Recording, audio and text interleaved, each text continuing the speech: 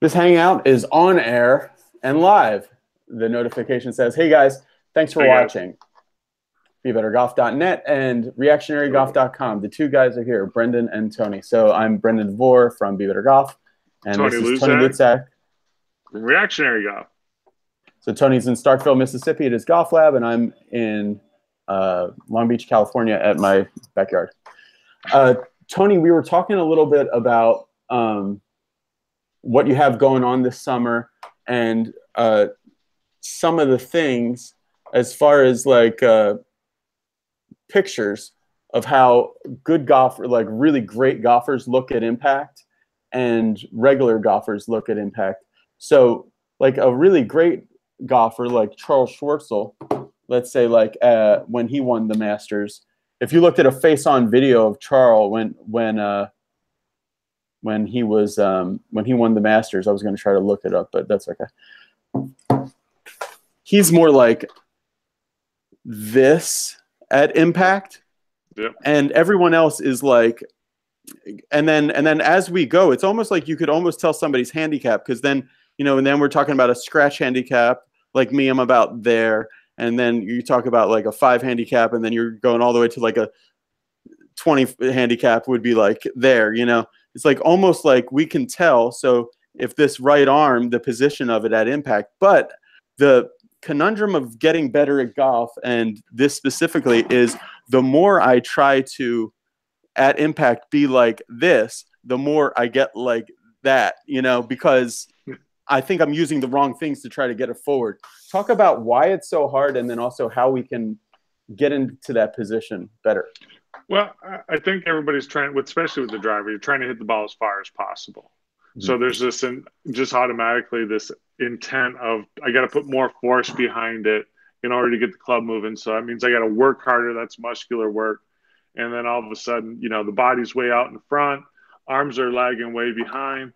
And now we just have to use the hands at the bottom to kind of catch up. And that's where you see that high handicap, where the hands really are behind, because they're actually trying to use their hands, which they have to, in order to get the club head up to the ball.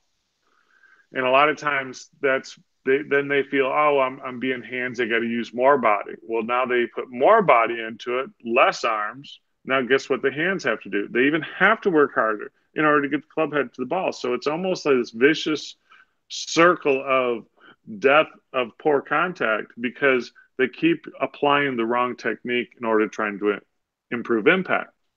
So what I would like to see is, and we can use that hammer. So there's Charles, guys, just for to be able to see on camera. So you see how Tony, I mean, this, but just to show everybody, his hands are there. My hands would be about zipper level, and then like a 10 handicap would be about right thigh level, and then moving all the way back, all the way back, all the way back. But trying to do this doesn't really work. So I'm kind of recapping what I asked before, but I just wanted to find that picture. So how do we get closer into, because it really seems like when I do get into this position, that's when the ball feels super springy off the face. Yeah. So the thing is, we're going to feel impact much beyond where actually the club meets the ball, just because of the time it takes for us to recognize impact. So that's one thing I want people to do, want golfers to do, is go ahead and feel that really impact is a foot to 3 feet out in front of you. So that way you keep moving through the ball. And one of the things to help drive that is, and that's the reason why I kind of put my watch on my right wrist, is because it's a reminder, an external focus to keep that moving. And I've started collecting some data from the watch on an app, and I'm starting to look at what are the acceleration patterns, what is the velocity, how much rotation we get. And that's one thing I'm kind of seeing, is that if I see a lot of rotation happening in the forearms, then that tells me that the club face is open, and I'm really using my hands trying to fix the club head to the ball. I'm not swinging my arms. Now, perception-wise, the club's moving. It feels, well, if I'm moving my hands a lot, I must be moving my arms. But it's not really the case.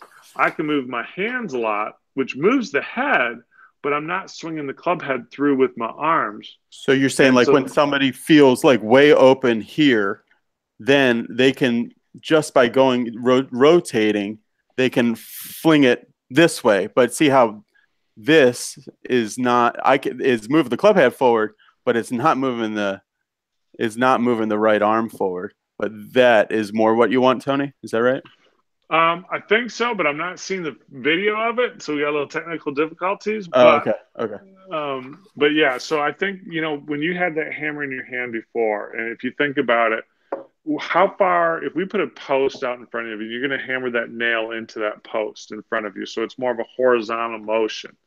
Where would you put that post? Would it be directly in front of you? Would it be inside left knee, or would it be outside left leg, you know, for a right-handed golfer? So the more forward out in front of us we can get that motion, that keeps those arms accelerated and moving through impact, which now we are controlling the momentum of the swing and not just having momentum take over prior to impact. Because once momentum is just taken over, now we got centripetal effect. We got, you know, who knows what the body is doing and what the arms are doing. So now we're going to have inconsistencies of contact. So it's kind of like, in a different way, that late hit feeling, like you're kind of like real slow waiting for things, and then you're really feeling the impact is going to happen real late. Right, exactly. Yeah, you're really kind of, that's compression. You're compressing the ball. You're getting through the shot. That's where it feels like the ball is just taking off, and you're getting through the ball. And the body does have to help you with that. So the further we get your arms out in front of you, guess what that right hip and right shoulder joint have to do? They got to keep moving now to keep that process going. So there's the drive of the body to keep that momentum going that we're in control of. So this way it just doesn't flop down at impact. Mm-hmm. And then I want to let everybody know. Can you see me, Tony, by the way? Actually, I can. I don't know why. Okay, because I'm on the broadcast. I can see myself, but I don't know why. I muted myself or something. Here, let me try something. There, maybe I'm back now. Oh, there you go. Okay. Now So let me switch my camera around. Okay. There we go. Okay. So one thing I wanted to let everybody know now too, before we get further, is that on June 2nd and 3rd, we have only 3 spots left at our Williamsburg, Virginia Golden Horseshoe Golf School. We've had amazing success at our last couple at all of our golf schools, but particularly the one we just did in Orlando was a combination of great success from the golfers and also a ton of fun. And we're really looking forward to this one in Virginia. It's at one of the best golf courses in America, the Golden Horseshoe, and I really like it just because we are completely alone. Basically, imagine being in thick woods, and in the middle of the woods is like a little oasis of a driving range. And that is our little Be Better Golf, Reactionary Golf combo area to get guys better. And we have golfers of different abilities coming, but all super dedicated to getting better. So if you want to get better at golf and you want to compress it and, you know, have this season be really great, we'd love to see you there. It's June 2nd and 3rd. Go to bebettergolf.net/school or email me or Tony. Tony, what are you hoping to get accomplished? And let's talk a little bit about, I think he doesn't mind because I talked to him about it. Let's talk a little bit about Spencer's game and who's coming to the school. And what are you hoping to get accomplished for the other golfers there? Well, let's give us a little bit of background on Spencer. So he's what, plus 2.5 handicap? Yeah. Mm-hmm. He wants to get, based on what he's saying, he wants to maybe go web.com, you know, that would be the first step. And then we'll see what happens from there. You know, when we look at his swing, we both looked at his swing and we kind of talked about some of the movements he makes, which is a little bit of a compensation. You know, the biggest thing for him is being able to really predict ball flight. So with better players, can we create the type of shot pattern we want before we hit it? So that's one of the things I want to get with him is really cognitively how to start processing the information properly. So it's not so much a mechanical aspect because the guy's a +2, he's a player. But the question is, why isn't he scoring the way it is? Because if he goes out and shoots 63 every day, or, you know, which is not going to happen, but 63s and 69s, where 69 becomes a bad round, well, you can make a living playing golf like that. Yeah. So the question is going to be, you know, where is he losing the shot?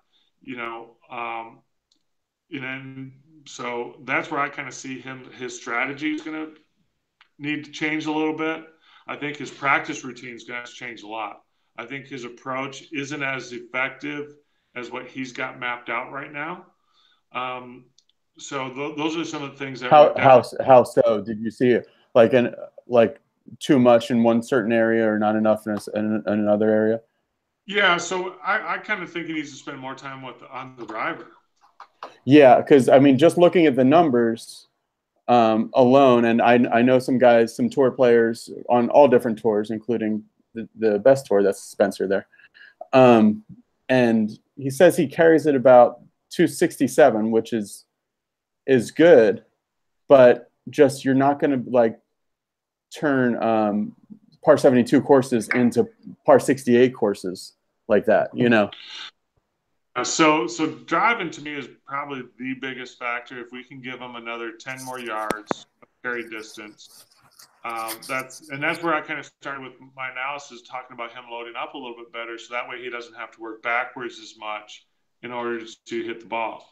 So that's to me the biggest thing is once we get the driver working, you know, and that's where we had that opportunity to talk with Richie Hunt over at the Orlando School, is just how important it is to get off the tee to set up the rest of the game. So to me, if we can't hit the driver well, we're not going to be able to play great golf. And so that really kind of shifted my focus. Doesn't diminish the short game. We need that. We need putting. We need to be able to putt great from that 3 to 15 foot range. So we're going to take a look at that with Spencer, but we really got to be able to get off the tee. Yeah, and that was the one thing that I saw in the swing. And as I'm trying to learn to be a golf instructor in the future and analyze swings and stuff, so I saw Spencer as he's making his forward swing with the hands, the head is going backwards, which some good players do. But you're saying with that, you're saying it's not so much get that from going backwards, but it's more if he loads in the backswing this, you know, into the backswing this way, then he can get things working more together that way. Or yeah, so what ends up happening is he kind of stays a little bit more kind of centered, and because he does have a little bit stronger grip, which we're not going to change, but he's got to back up in order to get the ball up in the air. Well, if we kind of shift him to the right a little bit, that creates a little bit more of a kind of a lateral tilt. Then he can kind of stay a little bit more level and work a little bit more forward through the ball, which will then give him the trajectory he needs, but now give him a little bit more club head speed. Okay. Did your AirPod went out? Yeah. Can you still hear me? Okay. Yeah, I can hear. It's okay. Okay, so the one now moving from Spencer to me. One of the things I'm going to be doing, guys, is you guys have heard on my channel that app Swing Profile. Well, I've been talking to the inventors of Swing Profile, or the inventor of Swing Profile, really nice guy from New Zealand named Zeke. And they say it differently there, but I'll call him Zeke. And so I was talking to them about that because I really think it's a great tool to get better. And I want to highlight it on Be Better Golf, and eventually I want to go down to New Zealand, but they're like a really small company. So what I want to do between Tony, I'll see you in what is today, the 20th, 4/20. So I'll see you in a month and 10 days about. Yep. And so let's talk a little bit. The one thing that I am a little, because I'm aesthetically it's looking much better, the contact feels much better. The swing speed is a lot better. But the one thing that I was just at the golf store, and then I was thinking about the numbers that we were getting during filming Reactionary Golf Masterclass, this thing that we have coming out soon. And I'm not super happy about the ball speed that I'm getting, as far as, even though the swing speed's getting faster, my ball speed is like, it's still like just under 160. And I would like to be at about 170. So yeah, if we take a look at your swing on video, and this, yeah, so for just to set this up, so for Swing Profile, I would like to use that app to change one. I would like to pick out one thing, and by the time I see you on June 1st, that will be fixed using the Swing Profile app to be able to hit a shot, look back, see if I fix it, because I want to really focus on one thing. So where do you think in my swing would be costing me ball speed, even though I'm getting like pretty good actual, like 117 club head speed? Right. when I swing super hard. Yeah. What I want to see is let's fix this backswing once and for all. Okay. The first part of it, or all the way to the top. The takeaway and then the top position. Once we get those two really ironed out, because we've been kind of, kind of modifying it one way a little bit more, then it's like, okay, that's good. But now that led into another habit you got into. So we got to fix that. So we kind of keep going back and forth. So if we can really get the takeaway down and get the top of the position down, correct. Mm-hmm. So this is face on, but you can see here the one of the where this would be. So just watch how see, it kind of starts. They're not going away at the same rates, are they, Tony? Is that what you mean? Like where the club head is going away pretty fast, yeah, but see, we were talking about I'd want to see more of an arm swing right there. Feel like that set happens a little bit later. And then you can still see at the top the transition still just a little bit loose. And then your speed is just because your arm speed and your club speed, and your body's just not quite synced up enough. So that's where you're losing that extra compression. Do you think that the takeaway being a little disconnected and loose is making my transition the same way? Yes. Yeah. So if you think about it, is if all of a sudden that speed of the club and the hands are different, and that club's in a different position. Backswing here. Yeah. So if we could kind of, what I call that is just kind of tightening it up. And what I see is that the pressure in your right hand kind of just disappears a little bit. At the top, yeah. Okay, yeah, so we're here. The takeaway gets a little bit outside, and then at the top, it's just a little bit soft, so that right wrist just kind of doesn't quite have the control, and then you're trying to kind of like capture everything on the way down. So how does that connect to loss of ball speed, do you think? Well, where it's not getting translated into the ball. Yeah, so now when the club kind of drops or a little bit, and then it kind of gets a little bit laid off, now what do you have to do? You have to just realign everything with your hands, because you're being a good golfer. You know how to adapt your hands and the club head to get to the ball. But that takes energy. So you're not putting it into arm speed. You're putting it into club head manipulation to get it. Yes, exactly. So I'm a little stuck behind myself, and I'm using this rotation to get it forward. Right. And some people believe that that's more club head speed, and I would not disagree potentially. But now that's the face doing this. Well, what happens to consistency? To me, that just is inconsistent unless you're hitting a bazillion balls. Yeah. But that's tour players don't have time for that. And so that's the reason why they can get away with that. Kind of like a BJ Singh, a Freddie Couples. You've seen some of those guys where they actually the right hand like comes off type thing. But that's what that is. So if we can build up better control at the top, and that's where I want you to really feel things in the thumb, forefinger, middle finger here, that claw at the top, and feel like there's some pressure in those three fingers at the top. So this way, when you get up to the top, it's nice and strong. And then now your force is not on adjusting the club head to the ball. Is now you can just deliver that force through the ball. Okay, so to be real clear about what we would like to see by the time we get together and what I should be working on with us, the auto replay function of Swing Profile is really a very connected takeaway that gets to a very strong, solid spot at the top. We talked before about Justin Thomas's swing, so it's kind of that look, right? Correct. So your hands really shouldn't set till they get past the right leg.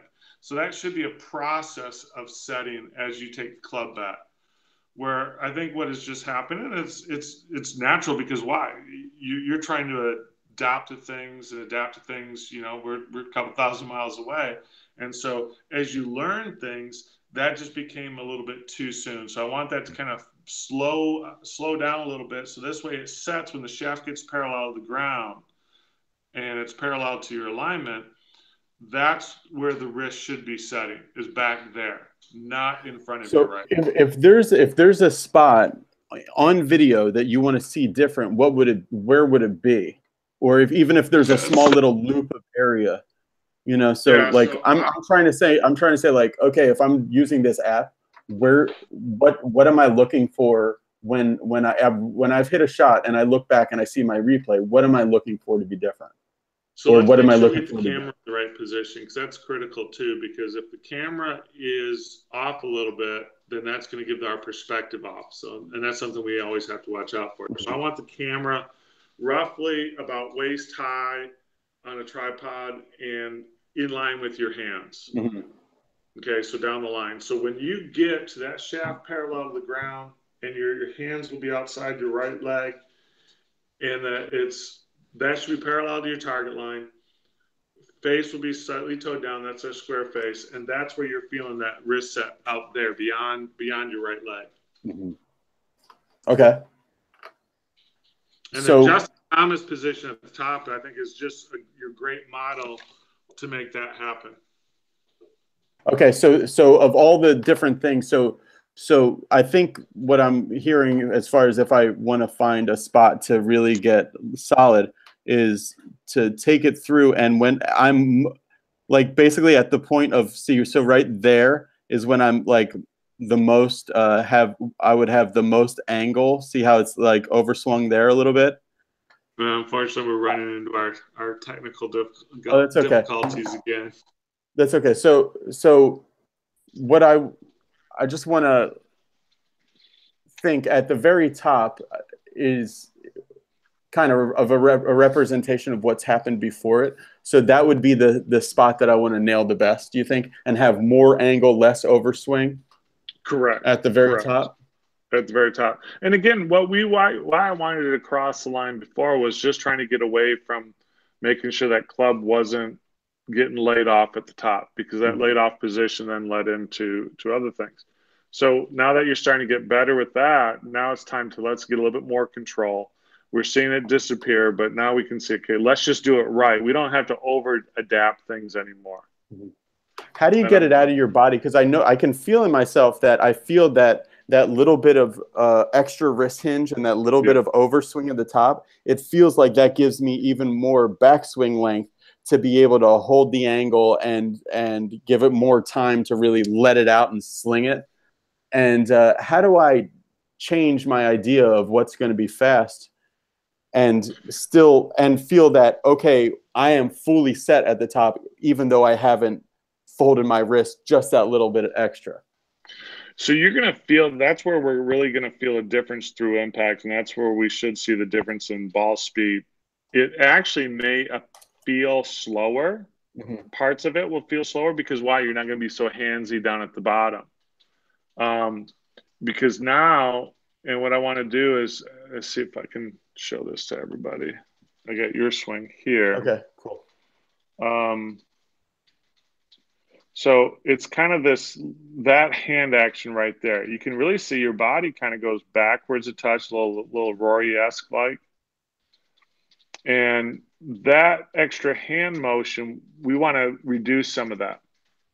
And so that's going to force more of your arms and your body to go through impact. So it's going to feel, it may feel slower because of what you've been accustomed to, but actually it'll be more compression. Your body's going to feel different. You're going to feel like you're facing the target a lot sooner. Your upper body's going to be rotating better and lower body be rotating better.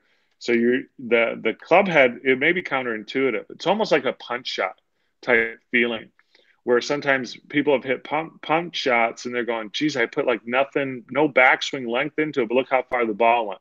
That's a pure compression that we're talking about. So I know that like the feels can be very fleeting, and like sometimes you feel it one way and there's a certain result in what happens, and you feel it in other ways, it's a totally different one. How can we put what I'm trying to do as far as wider at the top, more set and less overswung at the top, and more solid? How can we put that into like an external focus? As far as, would there be a noodle setup, or would there be a certain, like, where I'm trying to hit under certain things, or like how could I put that into? Because the more I'm reading about through the stuff you pointed out to me and the stuff I've found on my own, is to really make changes happen, you gotta get out of the internal feel so much. Like, don't do this too much or that too much, and more like focus on either what the club is doing or what you're swinging around. So this is a drill I've used a lot, and I think I wouldn't say a lot because it's something that I think only better players would benefit from. Is I would want you to take like a 5 iron or 6 iron, go with a really strong Paul, what I call my Paul Azinger drill, a very strong grip. Okay, so both the right, trail hand and lead hand get strong. Exactly, and let's hit some shots, and let's see how low we can drive that ball.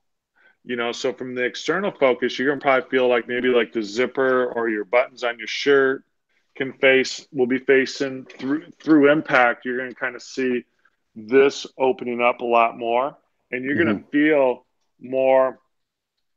I hate to use the word more connected, but it's muscle activation, more of the pecs being engaged, and you're just gonna feel more underhand and forward than what you're probably currently feeling right now. So So that's real strong grip punch shots without hooking it. That's the Mm-hmm. key. You can't hook the ball. If you hook it, then what's happening to that club face? We're rotating it. So we want to take that rotation away.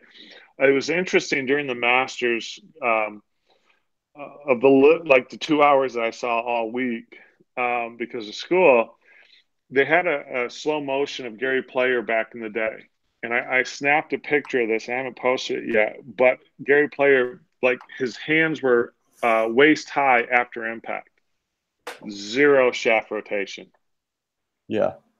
So that's the sort of feeling I want you to get to, and using the zinger, strong grip, knuckles to the sky type of feeling to help get that there without hooking the ball is what I'd want you to do. Now that would be kind of tough with the driver, but it still may not be a bad thing at least to try out a few. But I would spend more time with the irons, making sure we get the backswing dialed down with the position, and then through impact. That's what I want to see in June. Is we're going to work on that motion through impact. Okay.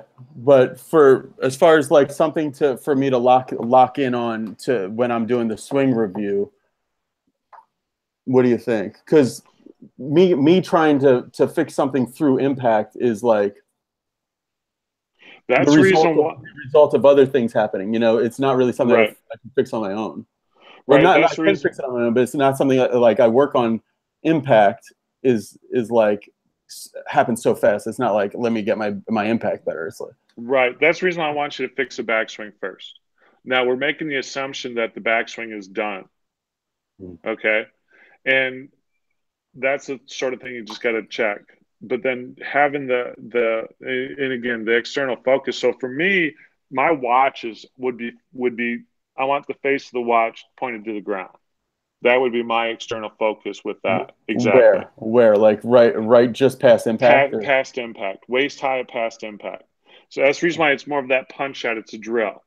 So use ball flight and find your external focus. So for me, because again I can feel it, I want that watch like this through halfway through my finish that's because I'm interesting. making an abbreviated swing. So you're saying that when you see this through impact, you see this kind of slung over part like this. Yep. That is kind of a sign that I was late before, and I was using that wrist flip to get it through impact, or else I would have topped it. Exactly. Or something else. I'm gonna see if I can put this up for everybody. So this is what I captured.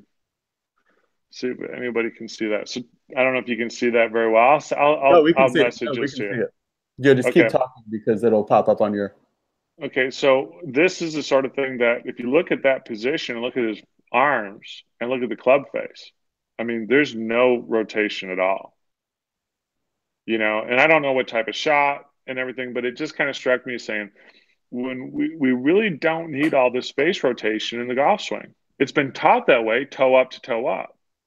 But is that really the most effective way to deliver the club to the ball? And I would say no, it's not. Now, some people need it. I think it's not a bad thing. Like I said, you can get additional more club head speed because you have the toe of the club flipping over. So yeah, the toe is moving faster than the heel. But what happens if that ball position's off? What happens if the lie is not perfect? We're not on a flat ground. Now what happens to your ball flight? Now it starts going all over the place. So that's Yeah, the reason why guys like Zinger was, that's what I got from Zinger was he was so good with that because he couldn't have face rotation with that strong grip. yeah, and right now leading in the PGA Tour is Zach Johnson, who has a very strong Oh, grip and works with Mike Bender, who we were just yep, at his place. And Mike was somewhat unavailable for our school because Zach Johnson was in town, and Mike and Zach were working together so much. yep. But one of the things that somebody said to me that I was saying, like, yeah, Mike Bender also believes in this arms first feeling from the top. And somebody said to me, well, Zach Johnson's his student, and he doesn't go arms first from the top. He's all body rotation. And I said, what's your thing? What's your thought about that? Because somebody will just see Zach swing and think, oh, all he's doing is just because he's such a strong grip, he's just rotating. But Right. I know for sure that him and Mike Bender have worked on that arms first. They talk about the checkpoint being something you and I have talked about the checkpoint. When the knees get parallel, the arms should already be down to like belt level, rather than Right. like almost everybody's like the arms are like up here when their knees get spun parallel. Let me see if I can show you guys real quick. So this is down the line, and these are my knees here. And if I go, see, my knees are parallel here, my arms are still all the way up here.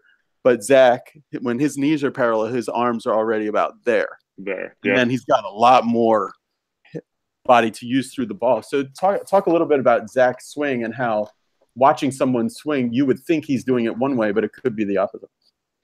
Well, I think because people are expecting, they're thinking that the body drives the swing. So that's one thing. And if you see through his finish, he finishes more around because that's the upper body really rotating because that is the stronger grip. So then because that's the part they see. They really don't, unless the camera just slows everything down, they're not going to see that very well, how fast it works. So the arm acceleration is just really the smoothness that Zach has, that all tour players have, is great arm acceleration that keeps the arms and the body all in sync.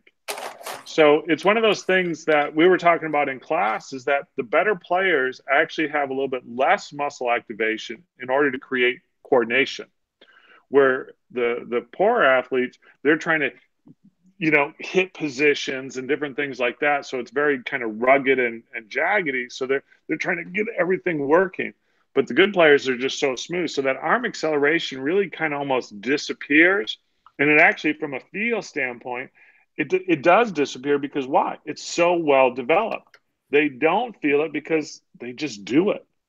But so then that ends up getting misinterpreted or misapplied in golf instruction. And that's what the announcers will say. And even tour players will say that. Well, I feel my hips through impact. Well, yeah, you do, because that's actually where you do most of the work, is through impact. But then people think that, because so much of the X factor junk and everything else out there, that, hey, I got to get those things moving first. But then that leaves the arms lagging behind, and then that leaves catch up and the flip at the bottom. Yeah, one thing I was thinking about recently, Tony, if you can see this, was that if this is the whole golf swing here, right, and how much Okay. power there is available in the golf swing, Okay. right, and we say that from research and other things, we see that, let's say, this first 85% of this of say 100% speed, this first 85% is the arms, right, that is giving us so much of this power. And then the last 15% is legs, body, hips, torso rotation. Well, I don't know. The torso rotation would be part of the arm swing. Yeah, it's part of the arms. Yeah, so basically, like this triangle part here is this. So what I was thinking was, one of the reasons it's so bad sometimes to take advice from tour players or whatever else is they've got this first 85% down pat. Like they've got that down really good. So when they're looking to hit the ball a little further, they're not really going to get that arm swing that much better to be able to get 5 more yards out of it. I mean, they've done it so well. It's really going to be up into this area, So when a tour player, starts, let's say they have a swing a swing key that's working for them and they're hitting the ball 5 yards further carry or something, they've more than likely they've gotten to where they are by having a great arm swing and having all this working really well. So now they're really starting to have to use their keys up in here to get good, not to get good, but to get a little bit more. But then I think also as well that when they start really focusing in on here too much, I think that's when we see guys fall off a little bit. Yeah, Does this make sense to you? You think yeah, I'm honest? yeah, I think, and I would add one other thing. Let's say the intensity of the 85%. Let's give that a number. Let's give that 8.5. Okay. Okay. And now they want that other, and so that means 1.5 would be from the, we'll say, lower body. Now they want to increase that intensity a little bit more. So they're going to increase it by 1. So it's not that the arms are going to get decreased and they're going to put more force in the body. Everything ends up increasing faster. So it's 0.5 up top and 0.5 at the bottom. So the proportion of doing it up here. Yeah.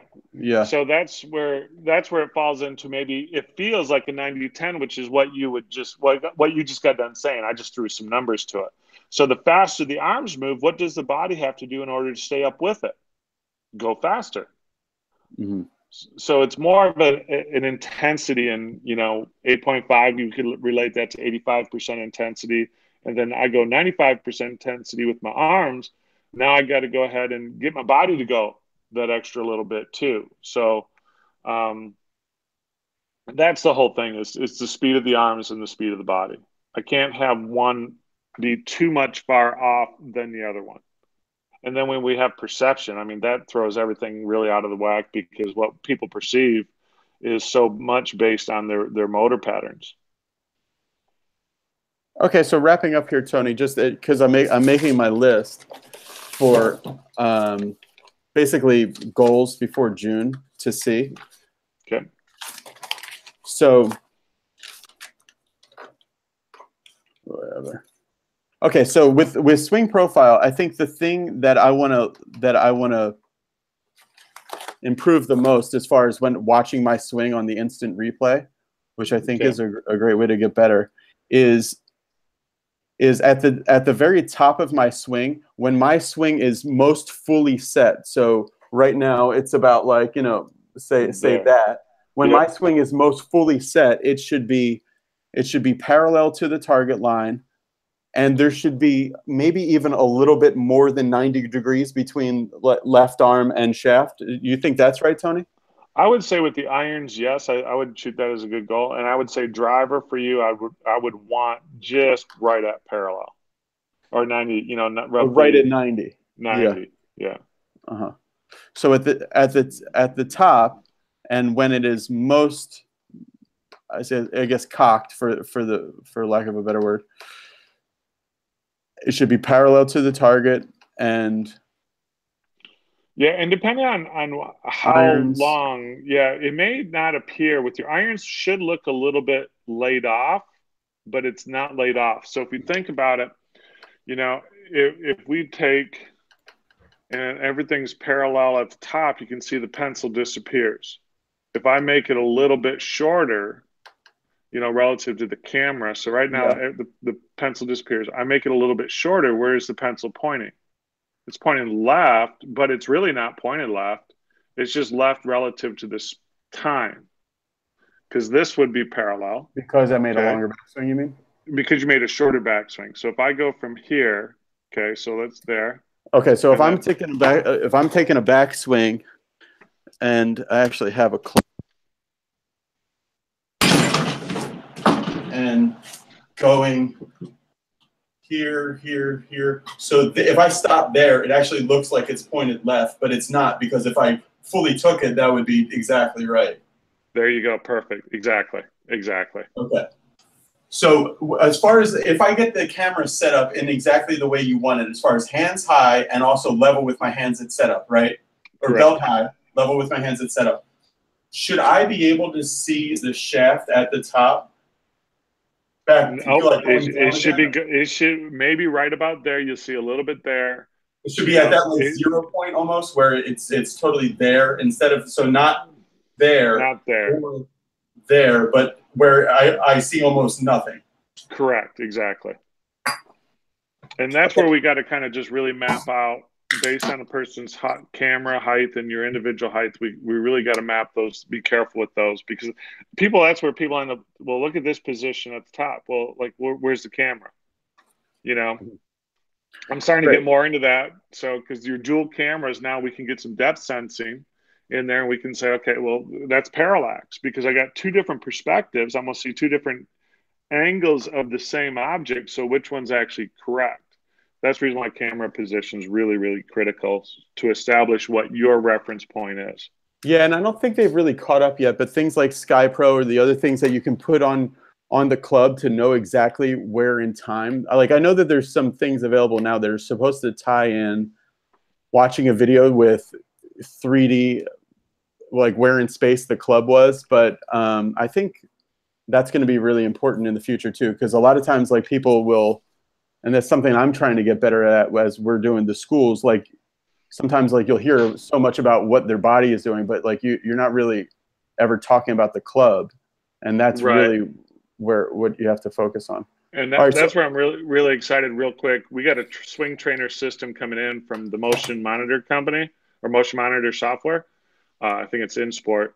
That's what it's going to be able to do. So we'll be able to actually position cameras at different angles, but then motion capture with our Vicon camera system, and we'll be able to map all that out. And this way we can really focus in on what is a good position and what isn't a good position based on 2D versus 3D.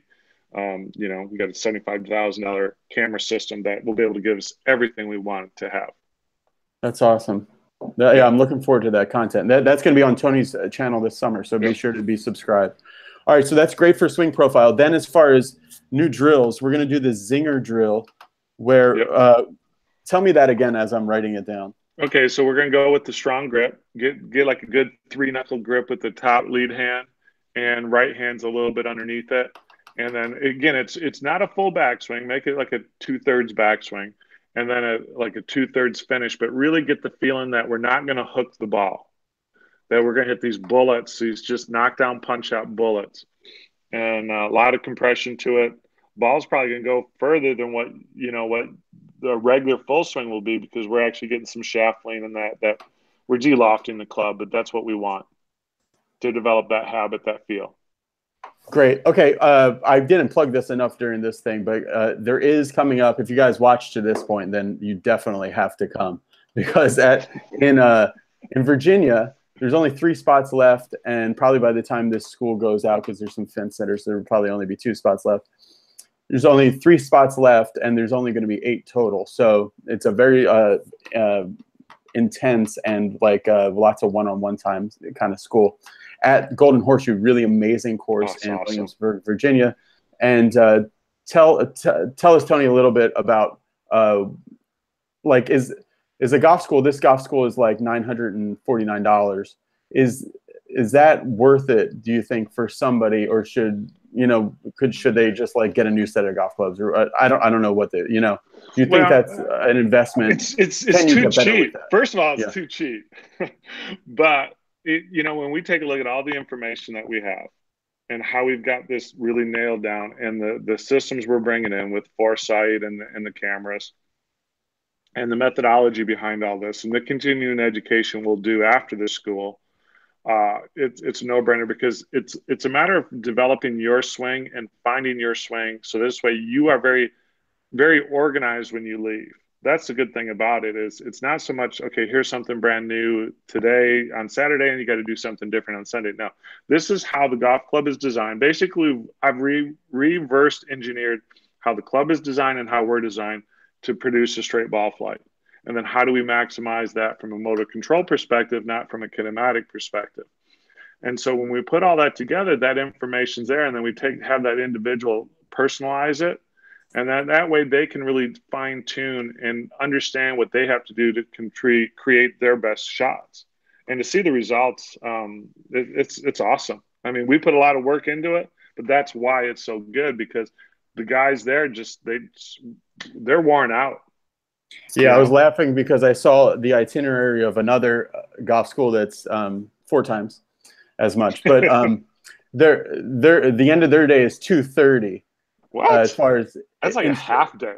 Well, yeah, well, they start at 8, about the time we start. The end of their instruction day is 2:30. Then they can go out on the course, and the end of their day, like you got to go, is 4:30.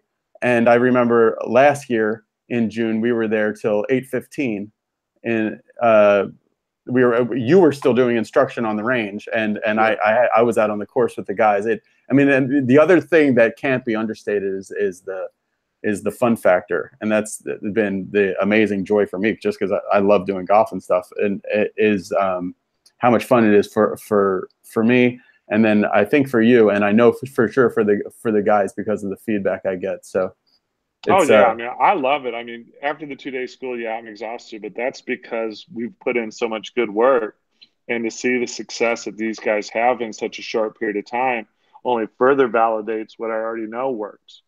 So, you know, if we can get somebody to hit the ball straight 400 yards and win World Long Drive Championship, we know the technique works. Besides all the science behind it, it's already been proven. Okay, guys, thanks for watching.